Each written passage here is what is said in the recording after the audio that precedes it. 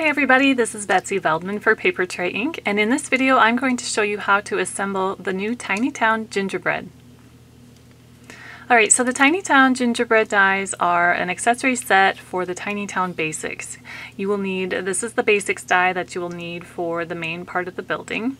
And the other die that you're going to need from the Basics set is the small window cutouts that go on the side of the building.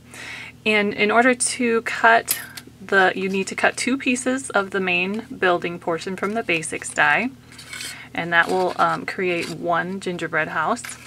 And you do it just like I've shown you videos on the church and all the other Tiny Town pieces. It works very much the same. There is a new door and window die for the front of the building, and you can just go ahead and drop that inside the opening of the main die. You can run them through at the same time. I always just line my window and door die up, just kind of butt that up right close to this edge here. Kind of line that up along the bottom. And you can also drop the side window cutout right in that opening as well. And you can just run them through your machine in just one pass. So do one that way, and here I have cut already. You can see I have the window and door cutouts. There are some new shutters in the gingerbread house that have some little heart cutouts. The front windows on the gingerbread house used just these window frames without the shutters. There wasn't quite room to incorporate the shutters with the double door here. So those front windows have just plain window frames, and those are in the gingerbread die set as well.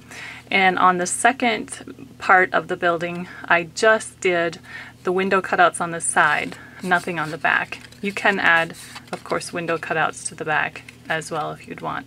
I chose to leave mine solid. Okay, so let's go ahead and assemble. I have already, like you can see, there's this little arch detail that can go up in the top. There is a scalloped piece that can embellish the side here. There are actually two scalloped strips in the die set. The longer one is the one that fits just perfectly on the side of the building. The shorter one, this little shorter, it's a little bit shorter than the other one, as you can see here. That shorter piece can be wrapped around the top of the chimney. That fits perfectly there. Okay, so we're going to go ahead and start assembling. I just have some score tape put on the side tabs of the main part of my building. Just make sure you get those bottom score lines lined up.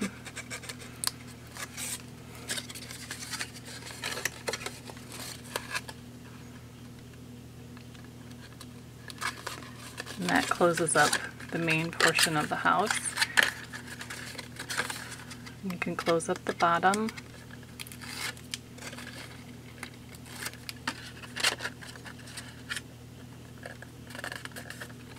And then these top flaps, it just kind of depends on what you're going to use it for. If you want to fold these up and tie them closed so that you can open up the treat box again, or if you're making just a more of a village piece, you can go ahead and tuck those inside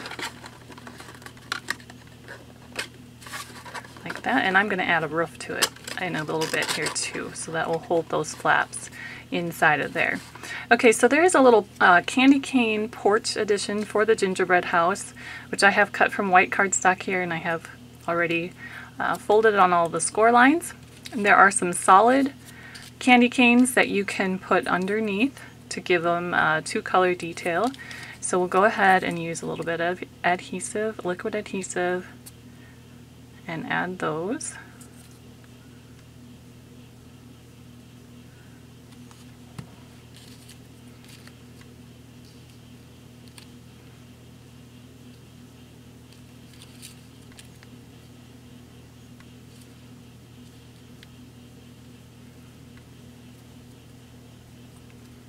Okay, and then there is a small roof for the top of that little porch detail. This roof has tabs. Those will get attached to the main part of the building, so you make sure that those are in the back. and then just go ahead and attach it to these tabs on the candy cane part. So I'll put a little bit of adhesive there, and you can just go ahead and line that up right even with the front of that peak, so that the edges of the roof kind of go right behind the candy canes. Okay, and this portion here gets folded up, so you have this sort of thing. Add some adhesive to those flaps, and also just a little bit of line of adhesive right along the edge of this bottom flap. We can go ahead and add that to the front of our building.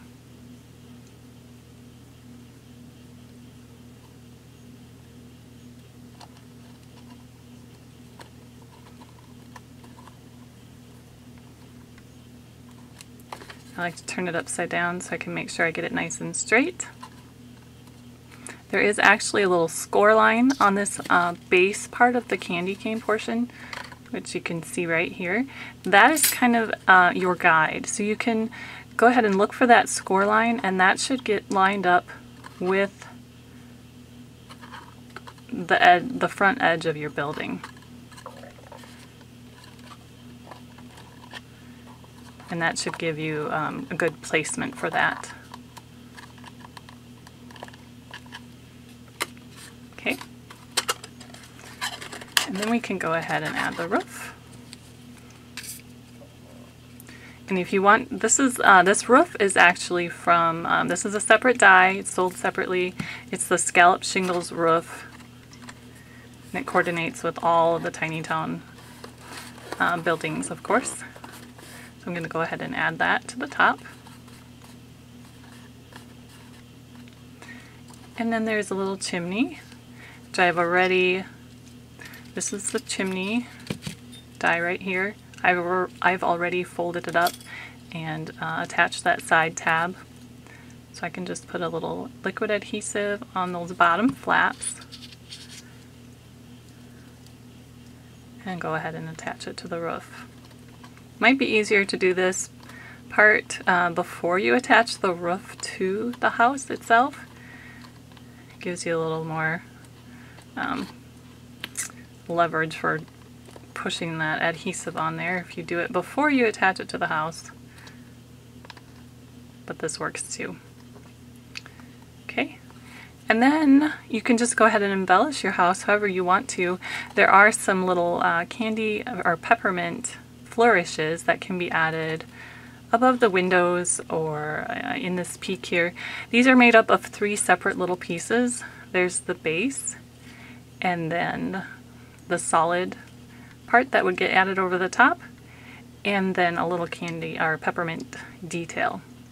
So those would all get layered like that to create a cute little embellishment. And of course you can use the little peppermint discs on their own without the base too. They would be really kind of cute attached to the roof, all in a row, or however else you'd want to embellish your house. Okay, so that wraps up this quick little tutorial for assembling the Tiny Town Gingerbread house. And I hope you have fun with it, and thanks for joining me. This has been Betsy Veldman for Papertrey Inc.